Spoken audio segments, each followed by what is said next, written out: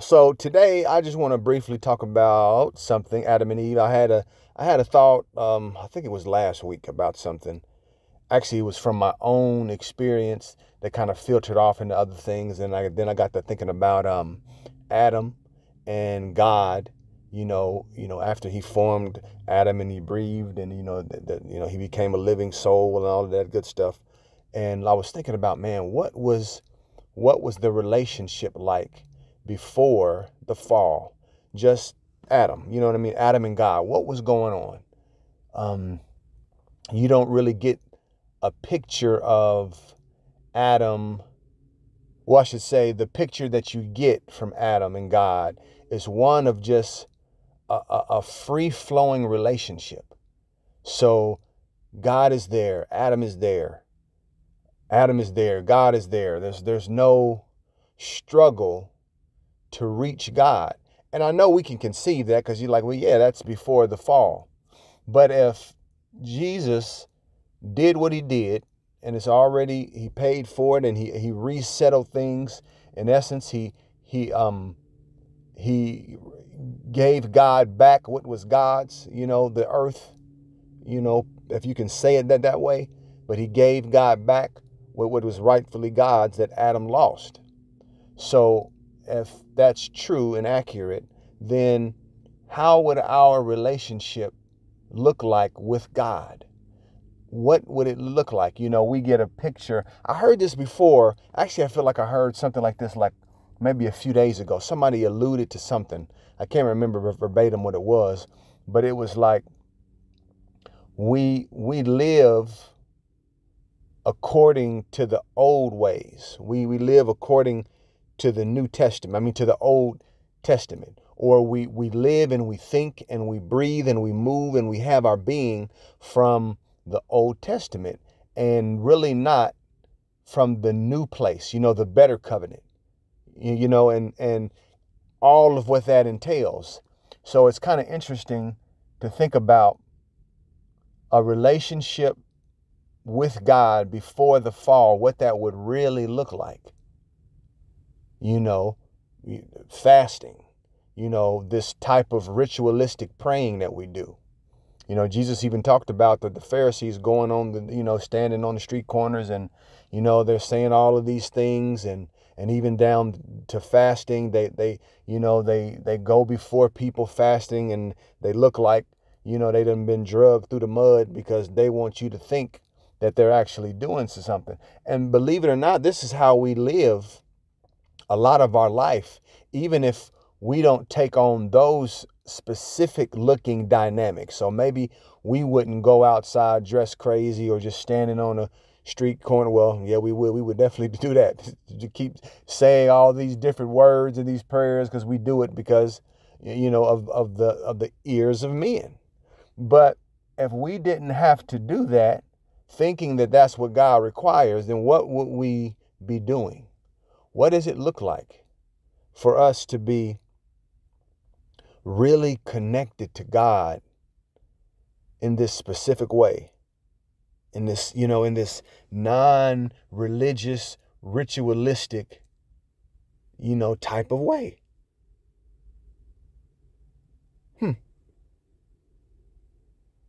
So how was Adam's and God's relationship? The relationship wasn't one of hide and seek and see if you can find me. How the natural order between God and man should be one of unbroken connection. So Adam didn't have to fall on his face to pray. He didn't to fast and all of these things. And I know this is, well, yeah, blah, blah, blah, but just stay with me. In order to hear and know God. He didn't have to do all of these things in order to hear and know God. This stuff came, remember, as a result of the fall. But again, we no longer are cursed or under that particular relationship dynamic with God. So what could it look like for you and me to commune with God in such a way that we don't feel we have to be worthy to find him or to be in his presence? He's our Father. And this is how This is how really he intended it. And this is how, true relationship with him should be. So just think about it for a minute. And all of this that I talk about here on the God perspective is going somewhere. Even this moment that could sound like just talk and just ideas. Ideas are important, and ideas, they put you on specific foundations. So any idea coming through this platform is to give you a different idea or perspective around your walk with God, and even what God really requires or really wants from the relationship with you and me. Jesus again is the example. We get this example when we read about the life of Jesus, that man, Jesus goes off, he separates himself from the disciples and he goes off. We'll pay more attention on the time that Jesus goes off to commune with God. Oh, he went off at 3 a.m. and blah, blah, blah, 6 a.m. he went out and he could commune with God instead of honing in on the carefreeness and even the real intimacy of this particular relationship. Jesus goes off to talk to his Father. Who knows what the conversation looked like, but you get a sense. I think you can get a sense and feel of, man, imagine that your parents are really loving parents and they really love you and they really want the best, and you guys are talking, maybe you're talking over orange juice or coffee or whatever it is, and you just really feel connected and unified. This is how it was all the time with Jesus and the Father. So there wasn't a lot that Jesus had to do outside of just truly believing that. I know the culture, says the Jewish culture, the religious culture, however you want to say it, it says that this is what we do here. You know what I mean? They have a lot of customs, but go beyond the customs. Jesus went beyond the customs. Yeah, he had to do customs because he grew up in the culture, but yet he allowed the Spirit of God to give him a deeper connection than what the ritualistic natures of the culture did. And that's what God is requiring of us. True relationship is really being able to surrender. Surrender is going to be weird. Surrender out of something. Let me surrender out of this mode and this mindset that says I have to do all of these things to connect with God. Now, am I saying, is this message about telling you to stop praying and stop fasting? Absolutely not. It's about getting into a position that is more akin to true, real, right relationship with God, and what it looks like or what it could look like to actually do that. Simply because Jesus provided it, he gave it back to us.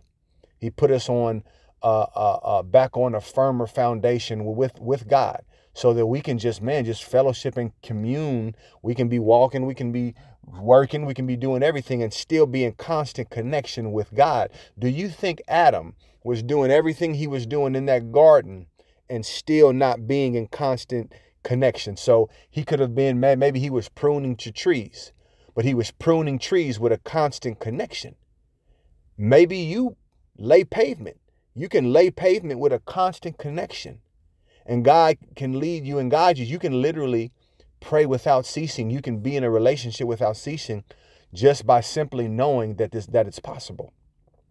So the God perspective wants to paint you this picture that it's possible through the image of Christ, through the sacrifice of Jesus the Christ as the Son of Man, who puts the Son of Man, which you and I are. We are son of man. We are son of men. So that just simply means that as men in the earth, we can operate in such a way that is the way that God intended for everything to be originally, as men and women on the earth.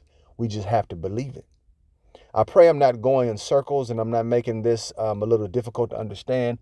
Always allow the Spirit to give you to settle you in your mind so you can get insight, so you can see and hear spiritually, and so that you can actually get what God has given to you, even in unconventional ways. Because the truth is, the Bible says that flesh can't interpret spirit. It can't inherit spirit. So no matter who you are and how educated you are and how much you know scripture, logically and reasonably, everything that you know, every illumination that comes has to come from the spirit. It has to be revealed. Even in, some people are really good at, and I just said this, but some people are really good at language, so they can read something and they can really take away everything that was provided them through the letter. But that doesn't matter when it comes to the spirit.